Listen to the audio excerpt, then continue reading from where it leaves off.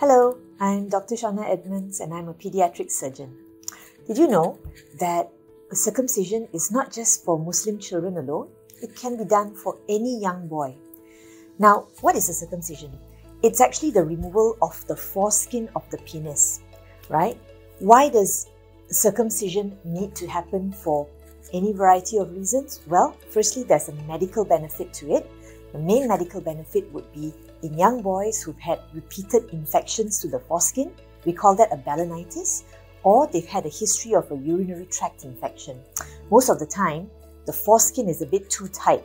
So by removing the foreskin, we're actually reducing their chance of getting a urinary tract infection or a balanitis.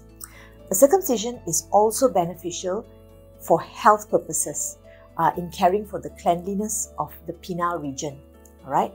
Of course, it's optional, and each family may have their own understanding of what's beneficial for their child. So have a chat with the pediatric surgeon about it. Now, there are a few ways in which we can do a circumcision. Now, in a very small baby, we use what we call a plastibell method.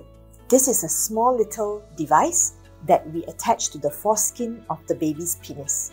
Gradually, the foreskin drops off with the plastic cup that is attached to it. This procedure can be done in the clinic or in the nursery. However, in an older child or older infant, we would do it under a local anesthetic or even a general anesthetic.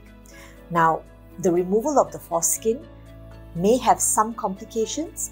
These complications may include mild bleeding or infection. Local anesthetic or general anesthetic removal of the foreskin, recovery takes around 1 to 2 weeks for full recovery to take place. So again, have a chat with the pediatric surgeon if you're interested in your son being circumcised. Thank you for watching.